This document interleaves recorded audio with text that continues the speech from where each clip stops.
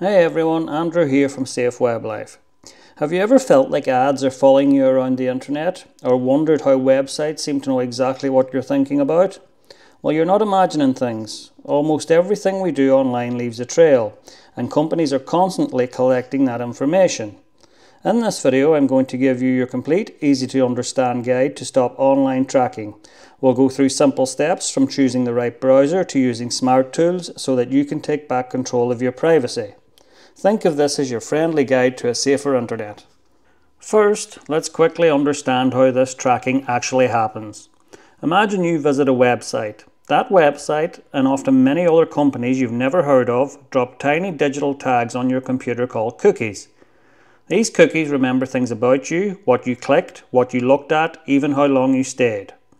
Then there's something called browser fingerprinting. This is like websites taking a unique snapshot of your computer setup, your screen size, your fonts, your operating system.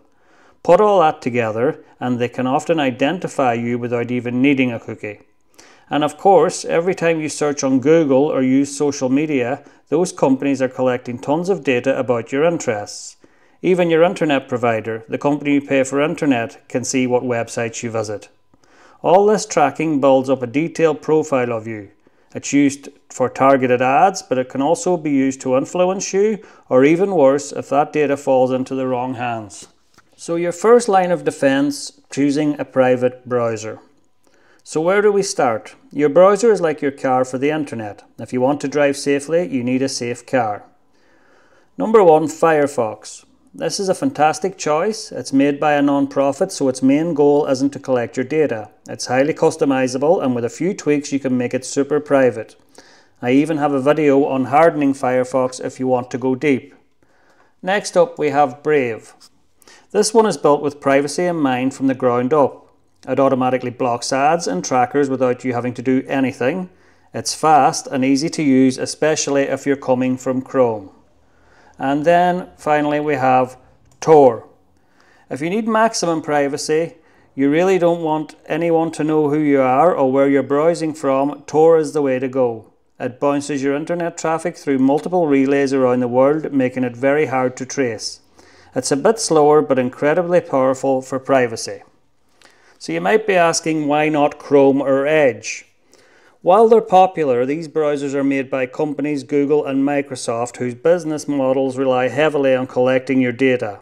They're not designed with privacy first in mind. Essential browser settings you must change. No matter which private browser you pick, there are some key settings you should always adjust. I'll use general terms here, but these options exist in most privacy-focused browsers. Number 1, you want to block third-party cookies. Go into your browser's privacy settings and look for cookies. Make sure you're blocking third-party cookies. What this does is stops those little digital tags from advertisers that follow you from website to website. It's a huge step in stopping targeted ads. Next, you want to enable HTTPS only mode. Look for the setting like always use secure connections or HTTPS only mode and turn it on. What this does, this forces your browser to only connect to websites using a secure encrypted connection. It's like making sure your conversations online are always private and can't be easily listened to.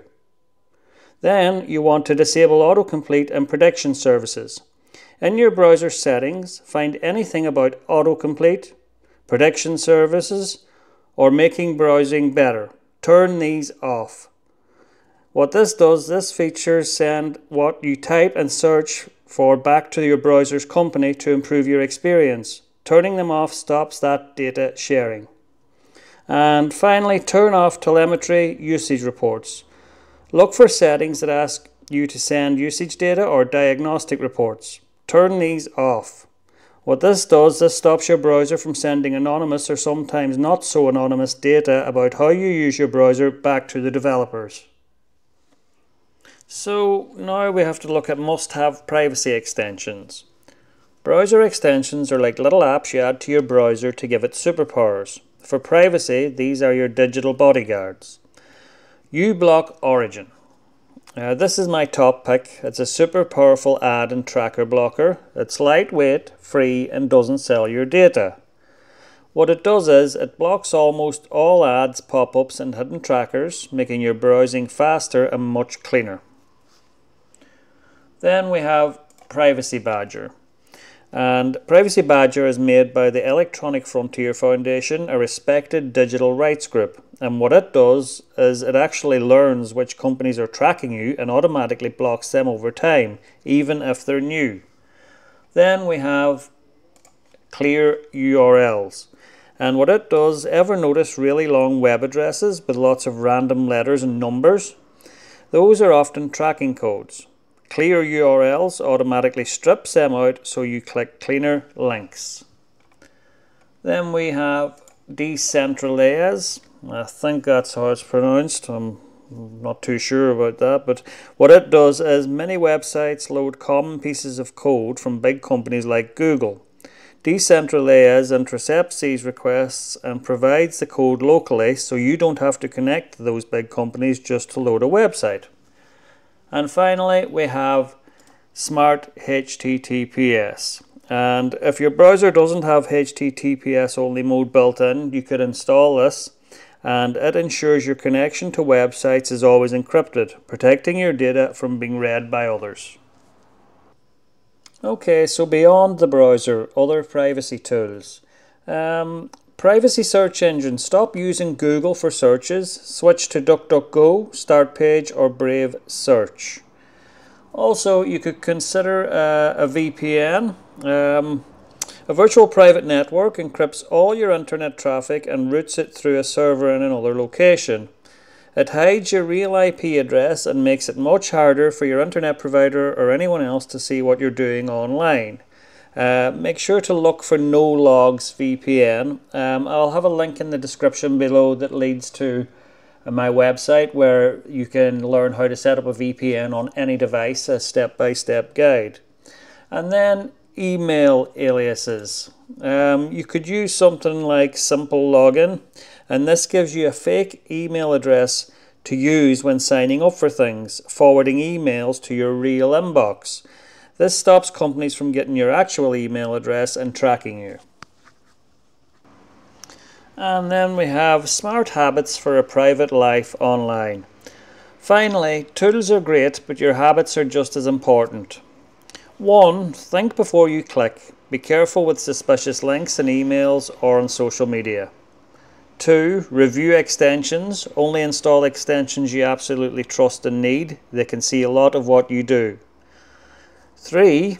Log out. Don't stay logged into Google, Facebook or other accounts everywhere you go. Log out when you're done. 4. Clear cookies regularly. Even with blockers, clearing your browser's cookies every now and then is a good habit. And 5. Separate browsers. Consider using one browser for sensitive tasks like banking and another for general browsing. And there you have it, your complete guide to stop online tracking. You now know how tracking works, which browsers to trust, the best privacy extensions, and essential tools like private search and VPNs. Taking these steps will make a huge difference in protecting your digital life. For all the links to the tools and other privacy guides, head over to safeweblife.com. If this video helped you feel more secure online, please hit the like button, subscribe for more quality tips, and share it with a friend who needs to stop being tracked. Stay safe out there and remember, privacy first.